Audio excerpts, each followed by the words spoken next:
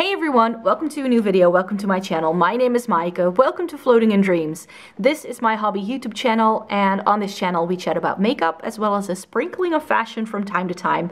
And today I'm coming to you with the first part of my blush collection, and we're focusing on creams and liquids. And the reason why I wanted to do this video is because my December month is not going the way I planned, and I was like, you know what? I love playing around with makeup and just swatching things, and I was like, if I'm gonna go and do that anyways for funsies, I might as well film it and show this to you. So let's get started. In case you are a new viewer and you've never watched any of my videos, hi, welcome. My name is Maaike. Welcome to the channel. I'm going to be chatting to you about blush, as I just mentioned. If you are not new here and you're a regular viewer, then you kind of know the drill. I'm going to be talking to you about a lot of my makeup products. I've already talked about foundation and concealer in this sort of capacity, and today we're doing blush. I'm gonna give you mini reviews, so show you all the swatches. And I did this kind of concept last year before I did declutters, and that I really thought was a great idea. It really helped me to sort of go through my collection first, do all the swatches, show you everything I have, and just sort of like have a grand old time and just rant about makeup and just rave about the things I love. Hopefully also if there's any holiday sales going on, that it gives you an idea what you might want to pick up yourself, but that's not my main aim. My aim is truly just to show you what's going on, and since I've just accumulated quite a lot of cream and liquid blushes over the year, I thought we could start there, talk about that first, and then I'll do a separate video with all of my powder blushes, because I just realized as I was filming this, because I'm filming this intro for the second time, that I already have enough in terms of cream and liquid blush to just post a video. So I was like, let's just get this out of the way first and then move on to the powder blushes. So yes, powder blushes are coming and declutters are coming. It's just that I like to go over all the swatches and sort of helping myself decide and then do the declutter later on. So I'm sort of taking you along for the full ride. And anybody who's been watching my content for a while knows that about me. You'll know that I like to be very diligent when I try makeup, that I really try to get use out of my products. I do regular shop my stashes. I mainly focus on eyeshadow palettes in terms of reviews, but I also love trying Essence and Catrice products out. And when it comes to things like this, I just really want to like try things, get a good amount of use out of it.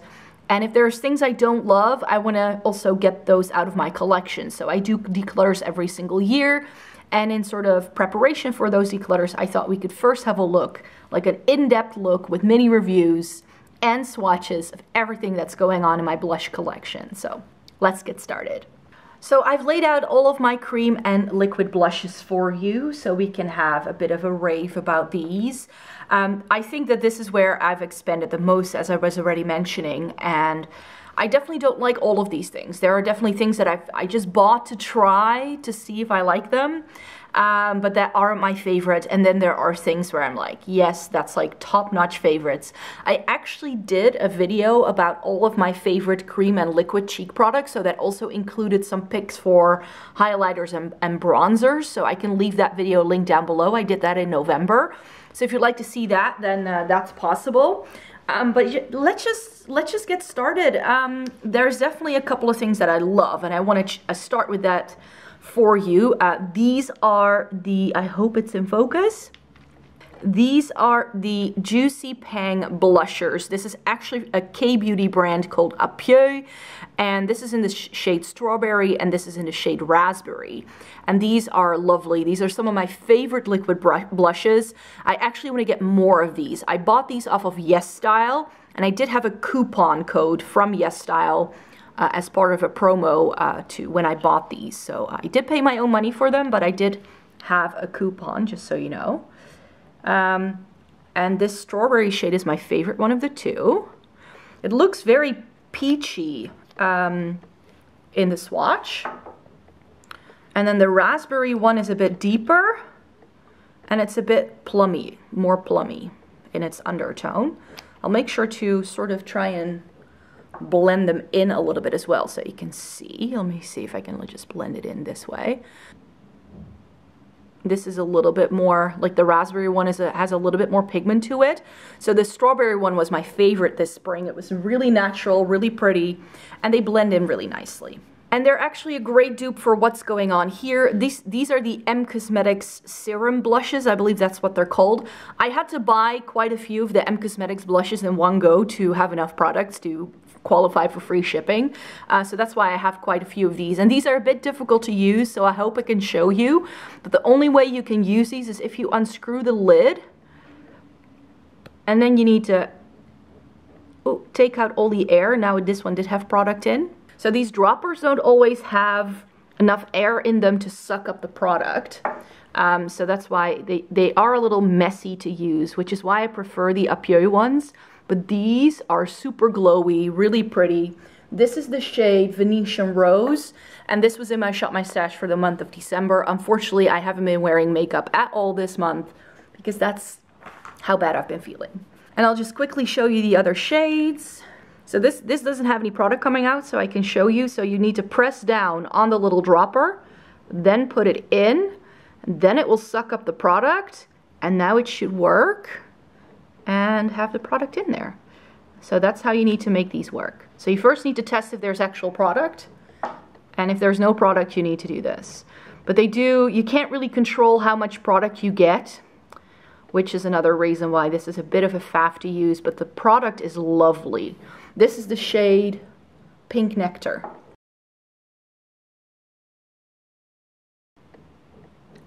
And this is Cherry Splash. And this is Rose Milk. So I think I'll just do some of these liquid things first because I don't have too many of those. So this is the Charlotte Tilbury Beauty Light Wand in the shade Pinkgasm. This is quite famous and I just kind of bought this on a bit of a whim. I wasn't even aware of how famous this was. I don't love the doe foot, but I do really like the shade. This is really, really pretty on the cheeks. This is really, really amazing. So I get the hype, but I wasn't aware there was a hype when I bought it. This Rare Beauty liquid blush is really, really pretty as well. I have this in the shade Grace. This one is a bit tricky to use, I find, though. It is a pretty shade, but I find that this dries down really, really quickly. So you don't have a lot of, like, play time with this. Like, it just kind of sets really quickly. Like, this is already it. And you can barely move it around. And it will move your foundation underneath it if you keep working with it. So you really need to work it in fast and use a sponge to really make sure it's a seamless blend. And then we have the Made by Mitchell blush in Where's the SPF. And I went with this really intense red shade because I was like, I don't have that much of this kind of shade in my collection. And this is super intense. Like, literally a little goes a very long way, as you will see. Like, this is almost too much for me. Like, this, for me, is just a little, it's pushing it. Like, the Cherry Splash from M Cosmetics, that's the kind of red liquid blush I can get down with. But this, where it looks quite orange in the bottle, I find that on my skin, it shears out more pinky toned, which I do really like. And I'm able to make this work, but just look at my finger. Like, look at how intensely pigmented this is. This is like borderline too much. And then we have the Milani Cheek Kiss liquid blush in the shade Berry Smooch. And I bought this because I was going to do a full face of Milani and I wanted to try some other blushes by them. This one I just didn't love. Like, this is that really classic liquid blush that I already used when I was in my teens, and it's just a little, like, it moves around too much. Where the Rare Beauty has no playtime, this just barely stays put because it's so pliable. It just doesn't really last throughout the day and it kind of smudges everywhere if you're not careful. And then two of my least favorite liquid blushes that I tried all year, the Colourpop Cheek Dew Serum Blushes. I have this in Sour Cherry and the Cherrish You. These came in their Cherry Crush collection, I believe, and I thought, well, that's great that those come in that collection, because then I can try it, because I really wanted to try some Colourpop liquid blushes as well, but these are so watery and just, I don't know, they're patchy, like as you can see here when I'm blending it out, like it's patchy, it's sticky, it's no bueno. And this is Cherrish U, which has exactly the same issue. It's just a bit brighter. But I didn't love these. The way they went onto the cheeks just wasn't pretty. Like, do you just see that? It just kind of goes everywhere and not where you want it to go. So, no. So I've condensed it down just a little bit here, but I've got some stick blushes left here as well. So this is the Revol Hearts Me blush stick. This is in the shade Hibiscus, and this was sent to me. This is pretty, but it has a really strange sheen to it that is not that flattering, and this, once you blend it in, it just kind of disappears and does nothing, unfortunately. This H&M Do It All stick in the shade Berry Pink. It's pretty, but I haven't worn this on my cheeks yet, so I don't really know how this will perform. But I already know that sticks just isn't really my thing. Oh, this is also really tough to blend. Like, it's supposed to also work on your cheeks and your lips. So this is not the best for blending, I can tell. So can't wait. I still have to try it on my face though, but I won't knock it until I've actually tried it on my face and I see what it does when I blend it in with a brush or a sponge. But with fingers on the back of my hand, I don't know. And then we have the Milk Makeup Blush Stick in the shade Quickie. Yeah. Oh, it's got a screw top, Micah. So this I did like. And I mainly like it because of the shade. Because one thing I have found that with a cream blush, I like it to be a little bit more intense. Because if it shears out like this does, then it still looks really natural on the cheeks. So that one, purely for the shade, because I don't have much like it in my collection. As you will see, something this dark and berry, almost plum leaning, I don't really have. Then the Charlotte Tilbury Lip to Cheek in Pillow Talk. That's what it's called, right? Color of Dreams. This comes in 2 shades, I believe. And I went with the lighter one of the 2. And this, I haven't put it on my lips, but on the cheeks, it was lovely. This is almost the M Cosmetics Serum blushes, but then in a cream formula. And just look at how smooth that looks. This blended into the cheeks is such a great shade. Charlotte Tilbury definitely knows how to do a good cheek product, that's for sure. And then I have 3 of the Colourpop Super Shock blushes from their Wine and Only collection. This is in the shade Cruel Intentions. And I did like this, but it's matte. And that's not my favorite I have found in these Super Shock formulas. I do really like this like wine-colored pink. That's the way I would describe it. I do really like the shade, but I don't love the texture. And then I have Brute Flute, also from that same Super Shock collection. And this is nice. It does have a bit of a glow to it, which is what I prefer. But the shade for this one was just a bit off. Like, this is just not that flattering on my skin tone, unfortunately. I think this will be lovely if you have a deeper skin tone. Then it could also almost work like a highlighter. But for me, it's not quite a highlighter. It's not glowy enough for it to be a glowy blush. And the shade is too deep for it to look like a natural flush. So for me, there's a lot that's just not right about this shade. It just doesn't go with my coloring. And the last one of these Super Shocks was actually my favorite. This is the shade Cheerio. And this is sort of like what I wished the other one, the matte one, to be, but then in a deeper shade. But I wish the matte one had this texture.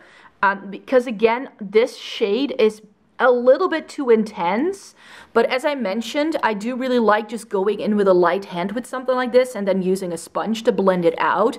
And then this is perhaps the best one of the 3 because it has the texture I like, it has a little bit of glow, and it has a shade that goes with my skin tone. So this is the one that I would probably keep out of these 3 if this were a declutter. And then the newest addition in my cream family is the Melt Blush Light in Honey Thief. And at first when these launched, these cream blushes from Melt, I was like, I wasn't sure whether I was going to buy these. I was like, they all look quite orangey. I'm not sure. But then Beauty Bay had 30% off of Melt on their Black Friday sales, and I was like, right, I wanted to try some Melt blushes, so let me really look into these. So I looked up swatches and looked at all that, and this shade is perfection, and this formula feels wet. And on the cheek, I can already tell, like this will be, yes, it's peachy, but when I sheer it out, it has quite a lot of pink to it. Do you see that? So I just know that in the winter time, I'm going to love a shade like this because it very much reminds me of the effect that I get from some of the very light peachy shades that I love to wear in like January and February when I'm super pale. And then we have the Holika Jelly Dough Blusher in the shade, what was it called again? Rose Jelly. And this is a putty blusher. It comes with a little sponge. Again, I bought this off of YesStyle. This is a K-Beauty brand.